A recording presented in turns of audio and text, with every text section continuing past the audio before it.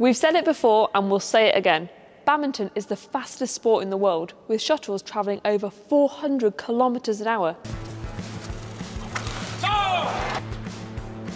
Service over. That's 150 kilometres an hour faster than the fastest tennis serve, and even faster than a Formula 1 car. Well, how do you actually train yourself to react faster to the shuttle on court? Well, in this video, we're going to show you 4 fun ways you can do this. So we originally saw a clip on YouTube of an Australian boxer catching 4 coins in a row.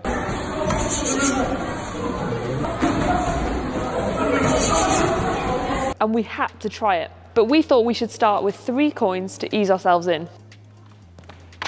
But it turned out this was still really difficult.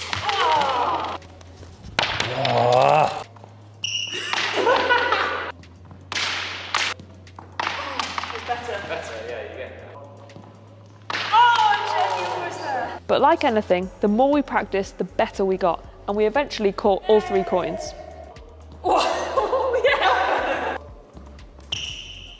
Then we tried 4 coins. After about 45 minutes of practice, we were still struggling to catch them all. I think we might need a bit more practice.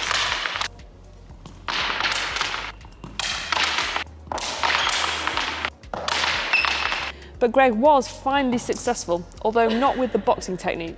Does this count? Let us know in the comments below if you think that counted. Well, that was hard, really hard. And whilst that isn't the most badminton specific exercise, it really did show us that the more you practice something, the better you generally get at it over time. And we'll talk more about this in relation to reaction speed later in the video.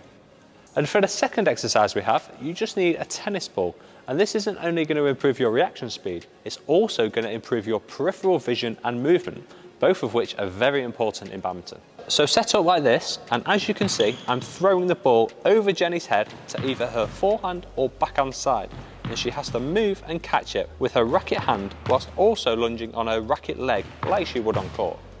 Because we've done this quite a lot, she's pretty good at it, so I can make it a little bit harder for her by throwing it a little bit further, and feeding this is definitely a skill in itself. This third exercise is a lot of fun, and for this we're going to need some newspaper or bin bags. You want to hang them over the net and practice doing some multi-shuttle training. As you can see here, I'm practicing my sharpness and speed around the net.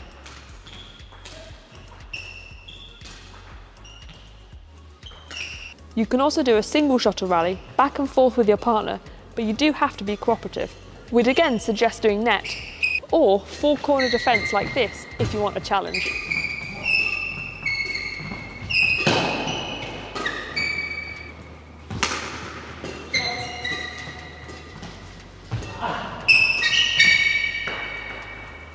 Our final method of improving your reactions is one we've been using a lot in the last few months. These are called Blaze Pods, which were kindly sent to us to try out. They haven't asked us to include them in a video, we just genuinely love using them. So these pods connect up to an app on your phone, and you can program them to do literally anything. And anyone that knows me knows that I'm very competitive, and these are great for bringing out that competitive side of me, as the app tells you how long it takes to complete each challenge. One of our favourite preset programs is the plank competition, where we can test our reactions and also work on our core at the same time. So I'm green, Jenny's red. Let's go, let's have it, come on.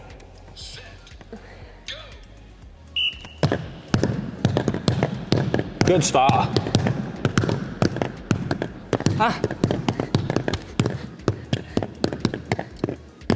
You touched mine.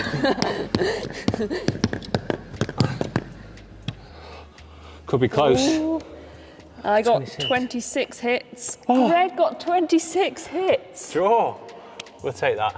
My reaction time was actually quicker though. What? Mine was 0.542 and Greg's was 0.555. As we've said, you can program them to do literally anything. So we've decided to replicate the last rally of the Tokyo 2020 Olympics men's singles final, Victor Axelsen versus Chen Long. Can Greg match the speed of Olympic champion Victor Axelsen? Let's find out. Ready, set, go!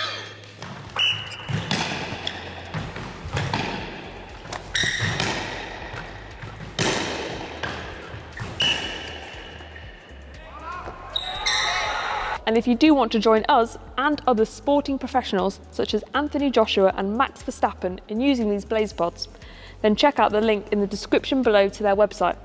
And you can also get 10% off using the discount code BADINSIGHTVIP10. Now here's the interesting stuff. It's not all about reaction time. We as humans can't actually instantly react in real time as the opponent hits the shuttle. So instead, we use our predictive mechanisms to predict where the shuttle's going. This means we need to improve our reading of the game. So looking at our opponent's body and grip, which might show us which shots they can and cannot play. The more accurate our predictive mechanisms are, the more accurate our response is likely to be. So what we're saying is, yes, these reaction drills we've done in this video are good, but the more specific you can make your practice in your on-court routines, the better your predictive mechanisms will be. And yes, you can do this by watching your opponent's positioning, but also improving your own, as we touched on in last week's backhand drive video, by having your racket ready higher up, and also things like waiting in the right grip. Now we know a badminton smash is nearly double the speed than the fastest tennis serve. But a few years ago, I played a professional tennis player, and could I return his serve? Absolutely no chance. This is because I'm not trained to predict where the ball is going and make the necessary adjustments to be able to return it. We hope you've enjoyed this video as much as we enjoyed creating it. Let us know in the comments below which was your favourite drill we showed today and how you get on with them. Don't forget to also give the video a like and smash the subscribe button if you haven't already. And while you're doing that, we need to give a shout out to KKH Channel, who won our Olympic prediction tournament here on YouTube for correctly predicting Victor Axelsen and Chen Yufei to win the Olympics, as well as predicting the Chinese Li and Liu and Zheng and Huang, who both got a silver medal. And also a shout out to Roger Adams, who won our Patreon prediction tournament, so a huge congratulations to him. He won a racket, a mug and some other bits of kit. Thanks for watching, and hopefully we'll see you on another video very soon.